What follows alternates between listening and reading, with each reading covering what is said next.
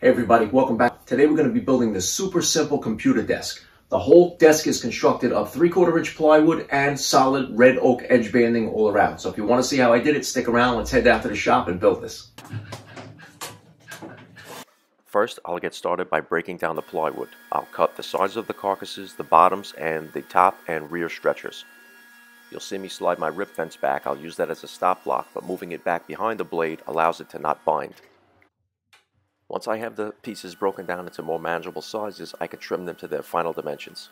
I'll also use the stop block on the crosscut fence to make repeatable cuts, so everything is exactly the same.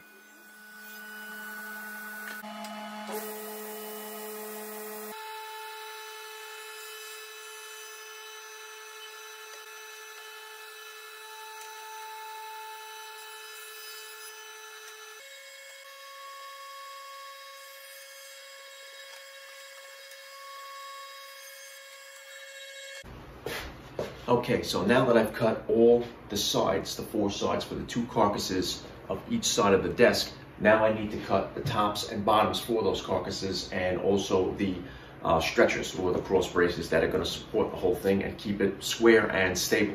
And then we're going to cut the top and we're going to cut all the solid wood edge banding for everything. So let's start with squaring up one edge there, rotating it, making a nice 90-degree square edge to that side, and then we can start cutting the tops and the bottoms to fit to the dimensions I need.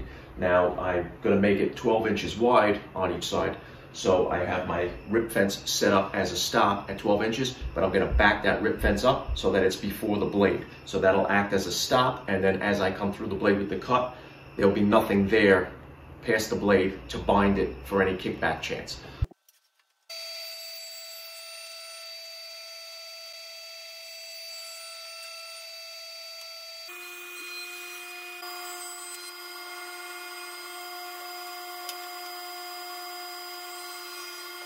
Now I need to cut the stretchers to 3 inches wide by 12 inches long. They're already cut to 12 inches because I set up the stop block before and cut everything when I cut the bottoms. So now what I'm going to do to get under the fence at 3 inches, I'm not going to be able, to maneuver my hand in there or a push stick. So I'm going to slide the fence off and slide it in this way, so that I have enough room to get under there and set it to 3 inches.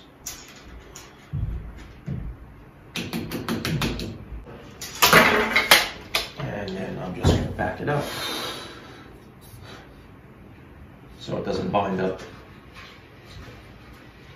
like a blade and the pieces will fall away.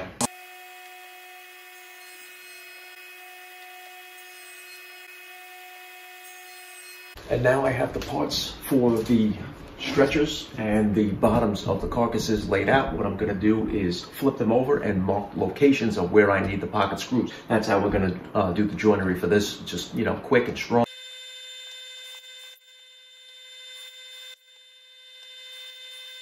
Okay, now this saw has for plywood and sheet goods, melamines and things like that, it has a scoring blade, and that prevents the tear out. So since I'm going to be cutting solid oak right now, I'm going to lower that back down into the table because I don't need it to cut the oak. And I do think that if I, repeatedly cut solid woods with this, it's going to just wear it out. I'm going to have to get a new one eventually. So I think it's easier to just loosen it up and then just drop it down into the table where it's no longer in use. And it is completely out of the way, and I will lock it back in place. When I cut the red oak for the edge banding and also the edge banding of the top of the desk, it will be relying on just a combination blade. I've decided to make my own shop sawn edge band veneer. So I'm going to use 3/4 inch red oak, and I'm going to cut it into thin strips, a little less than 1/8 of an inch, and I'm going to glue and nail it on. I'll use this edge banding to cover up the edges of the plywood for the carcasses and the shelves.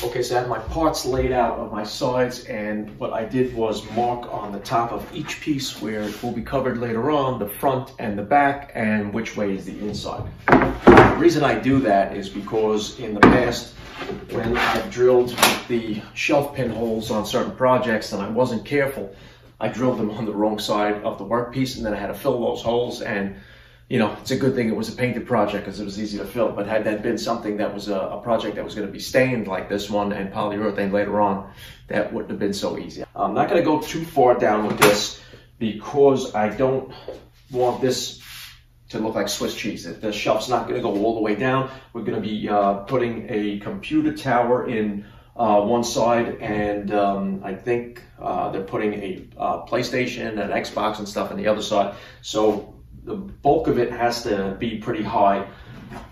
And the shelf, I think what I'll do is flush this up on the top.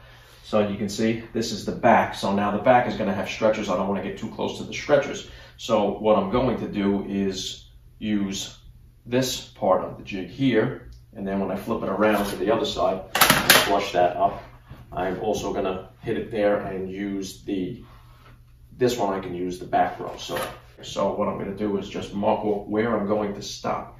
So I think I'm going to make the shelf go up to 1, 2, 3, 4. Let's go to the 6th hole that says row B. So this is going to be the last hole that I drill. And I'm only going to make 3, maybe 4 holes. So I'm going to start here. Down, and I'm going to go from here. I'm going to go up 1, 2, 3, 4. So my pattern is going to be just from row B to the arrow, and I'll look at this is the back, and so I want to be further away. So I'll drill my first and last hole and then do the middle ones. Okay, so now I can flip the piece around. And now this, when I look at my markings, it's the front inside, so I can get closer with the shelf pins here. So I'm going to go again to the same markings. And that's it. And now I have my pattern for the shelf pins. Okay, so got the shop saw and edge banding. I'm just going to put it off to the side like this. And like I said before, this is where it comes in handy to make your markings on which is the front, the top, the side, the back. This way you know exactly, which way you're going to alternate everything and the side that you want to try to flush it up to. So what I'm going to do is, since this is just slightly thicker than the plywood, because the plywood never runs a true 3/4. I mean, you really, you could get it to run true 3/4 depending on the supplier that you buy it from, but most of the time it's undersized at 23-30 So what I'm going to do is overhang the edge banding slightly on both sides and then come back and flush everything up so everything is perfect and it looks like it was just meant to be there. Some 3/4 inch pin nails. This is very thin. It's about a little less than 1/8, so just a little more than 1/16 of an inch thick. So I'll just run a bead of glue.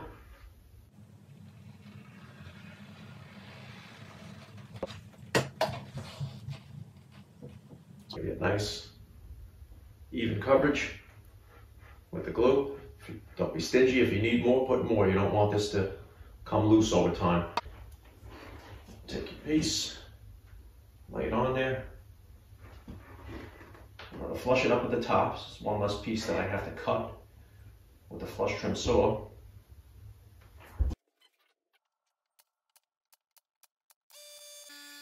Okay, so I have just a little bit of overhang after gluing in the solid edge banding.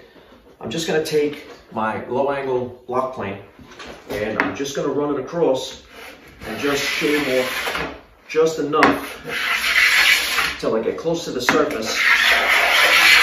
And then the rest I'll take care of with the random orbital sander as I sand the whole panel, and everything will be completely flush. I thought about doing this with a flush trim router, but because it's on edge like this, I would have to run the router sideways like this, or I would have to set up the router table with the flush trim bit. So I think this is just as fast and actually a lot less dusty.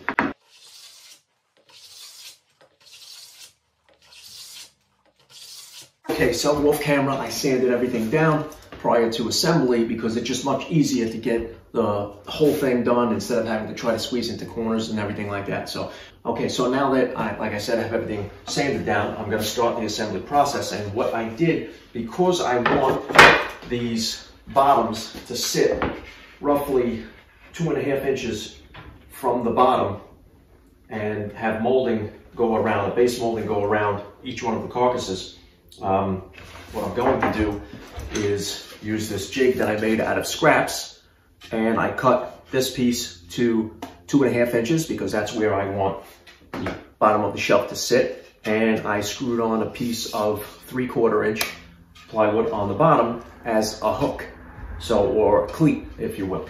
So what I'm going to do with this is I'm going to take it and I'm going to butt it up against the bottom, and then I'm going to clamp it in place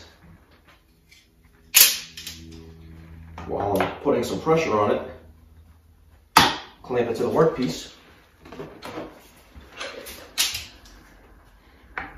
And now I know that this is not going to move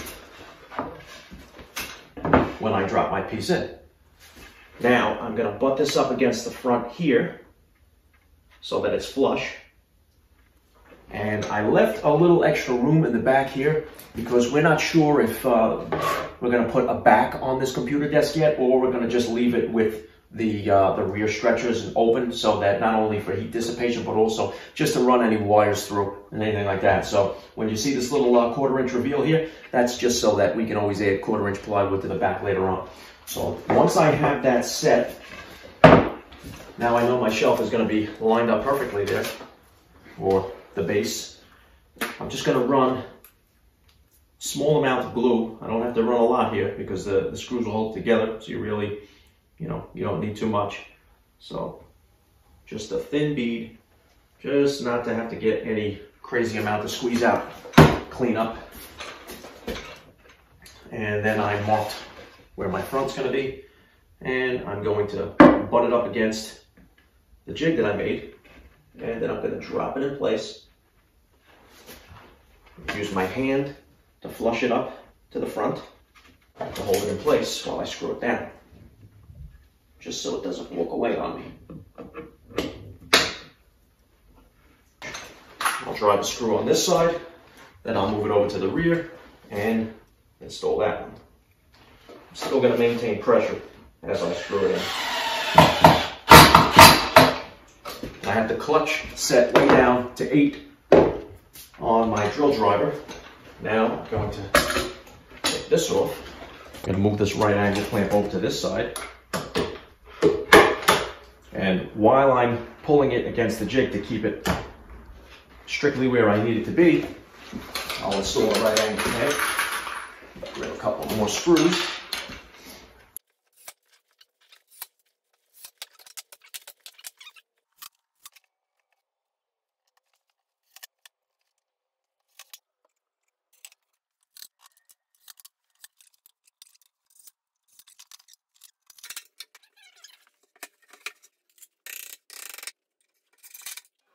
Next, I'll cross cut the red oak for the base trim, and then I'll rip it down to the size I need.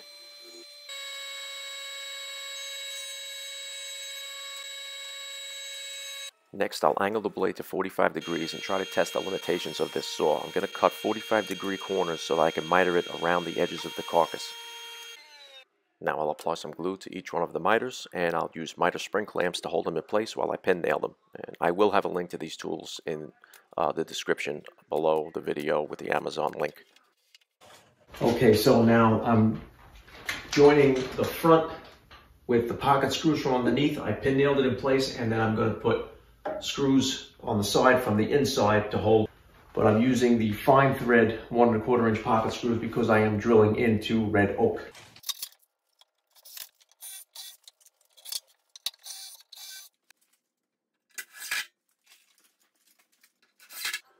Next, with both carcasses standing at a distance that I need them to be, I'll install the rear stretcher stabilizer. Then I'll install the front stabilizer.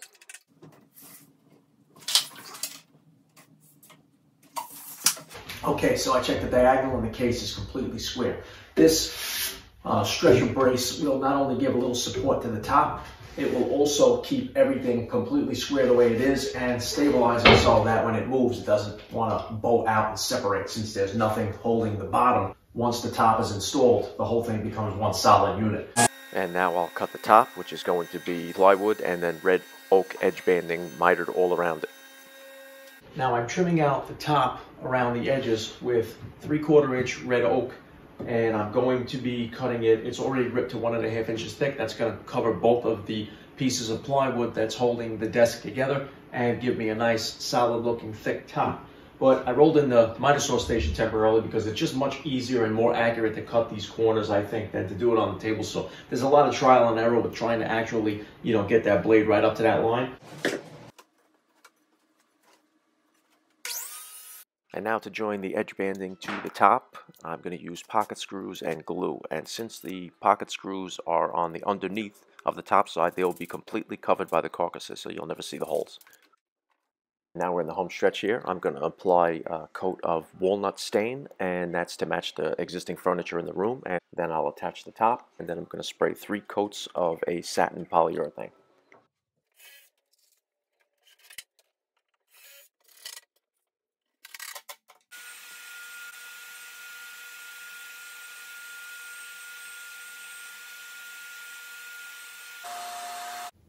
Okay guys, so here's a quick shot of it in place. My son has everything set up. I'll show some photos at the end where he has everything turned on, but super simple design right here. Just a shelf on both sides, adjustable. Got his computer chair. Fits right in there. Nice and comfortable. And that's it. I think this project turned out great. All right, let's head back down to the shop. Okay guys, well that's it for this week's video. I hope everybody enjoyed the build. Don't forget to hit that subscribe button. Hit that notification bell. That'll notify you every time I upload a video. Usually on a bi-weekly basis. Things are getting real busy around here, so it's getting kind of hard to upload. So also, if you're interested in any of the tools that you see me use in this video, I will put my Amazon affiliate link down in the description below so that you can get those tools through my link, and that will help support the channel. You're not going to pay any extra. You're going to pay the regular price of the tools, but I will get a little portion of that proceeds to go to this channel through that link. So if you do have to buy any of those tools, make sure you hit that link and purchase them through that. Okay, also I'm getting a lot of questions and comments about the new table saw, and trust me, I have a video that's going to be coming up where I'm going to talk all about it, the reasons I decided to go with the sliding table saw and the benefits, and whether or not I like the saw as of right now. I did use it for 2 builds already, and we're going to go into greater in depth in the next video. This one's getting kind of long, so I'm not going to ramble on. All right, guys, don't forget to subscribe. Don't forget to check the Amazon affiliate links below, and I will see you next time in my shop. Thanks for joining me.